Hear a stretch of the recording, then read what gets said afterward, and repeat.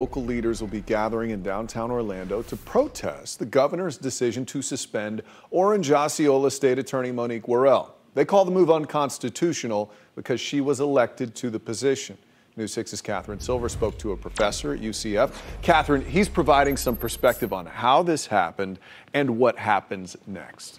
That's right. He says this is, at minimum, the fourth elected official Governor Ron DeSantis has suspended during his years in office, where the rationale behind his decision-making appears to be policy-based. Of course, the governor argues he has the legal grounds to do this, and historically, it does happen.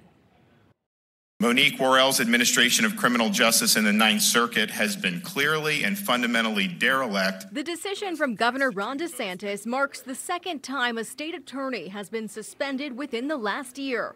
Monique Worrell says she ran on a progressive platform and delivered, and now faces an uncertain future. I didn't hide. I didn't say that I would do things and I didn't do them. I am your duly elected state attorney for the Ninth Judicial Circuit. Florida's Constitution gives the governor the authority to suspend an elected official. In Worrell's case, DeSantis' executive order cites incompetence and neglect of duty. It's the rationale, the reason for the suspension is the bigger difference. Aubrey Jewett is a political science professor at UCF. Every governor has suspended and removed local elected officials. Absolutely. It's just usually it's been done when they've been indicted for an actual felony or crime. Last August, Andrew Warren, a Democratic state attorney in Hillsborough County, was suspended after he spoke out about Florida's 15-week abortion ban.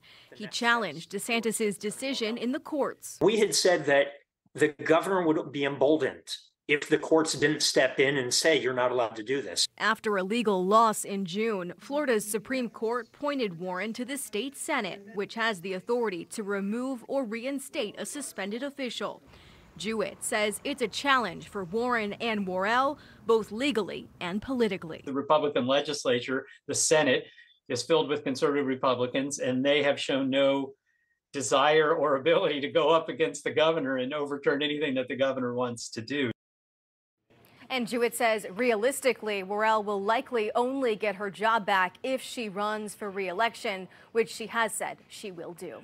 I'm live in the newsroom. Catherine Silver, getting results, News 6. Catherine, thank you. The governor appointed Andrew Bain to take over for Worrell, and just into the newsroom, he released his 100-day plan. It includes community outreach programs and events, facilitating rehabilitation for nonviolent offenders, strengthening relationships with law enforcement, and reviewing previously dropped cases. Meantime, leaders with the 9th District also posted on Twitter the docket for today and tomorrow has been canceled. Hearings for the next 2 weeks will go on as scheduled. We reached out to see if this was because of Worrell's suspension. We have not heard back.